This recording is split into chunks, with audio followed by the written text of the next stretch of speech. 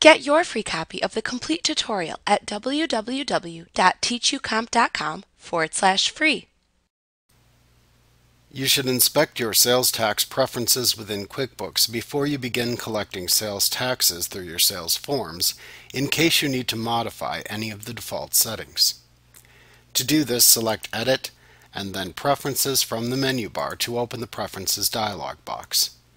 In the scroll box at the left side of this screen, click the Sales Tax icon and then click the Company Preferences tab that appears to the right to set your company defaults for sales tax. At the top of the Company Preferences tab, the Yes option button for the Do You Charge Sales Tax question should be selected to enable sales tax within your QuickBooks company file.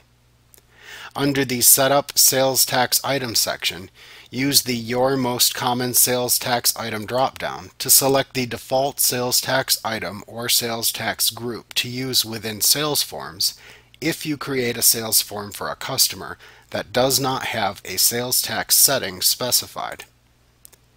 In the Assign Sales Tax Codes section, you can set the default codes used to indicate taxable and non-taxable customers and items within QuickBooks.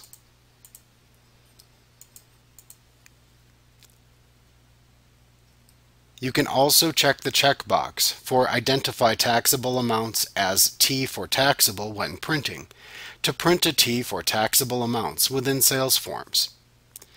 In the When Do You Owe Sales Tax section, select the Correct option button to indicate when you owe sales taxes that are collected. The options are As of Invoice Date, meaning accrual basis, or upon receipt of payment, meaning the cash basis. Then select an option button within the When Do You Pay Sales Tax section to indicate how frequently you make sales tax payments. Your choices are monthly, quarterly, or annually. When you have finished setting your default sales tax preferences, click the OK button in the Preferences dialog box to save your settings.